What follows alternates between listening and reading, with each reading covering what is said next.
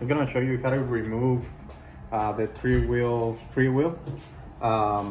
So first you have to remove the rear wheel. I recommend removing the nuts from the side of the freewheel just to clear out what you're gonna do. And you're gonna need this part 2, /2 to remove this part. So they have these 2 little pins where you're gonna match with this 2 over here. So you have to open it a little wider. And kind of, I think it's either front or rear. Normally it's supposed to be counterclockwise, but it's kind of hard. Just be careful with that.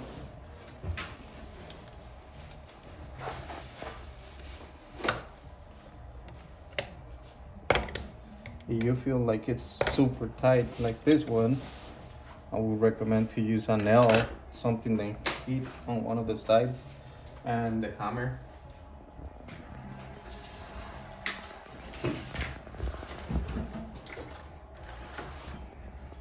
There's a nail, or there's this pointy stuff that you can use just to hit it.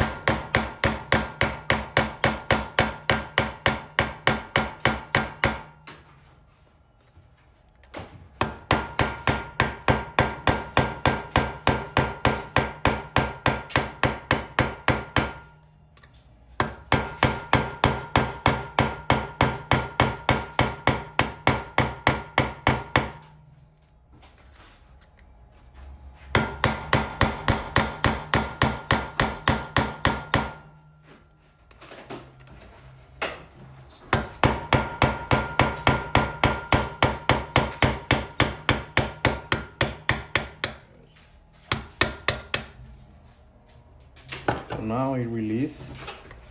You can see it's coming out.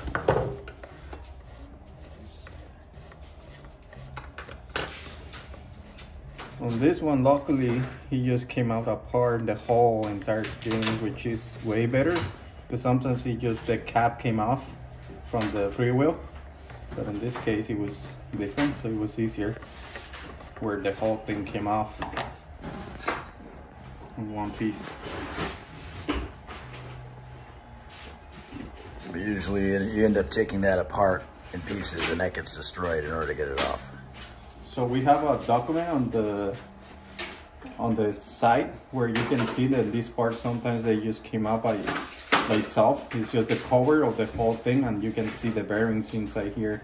So inside the bearings, so you can remove the whole entire gear.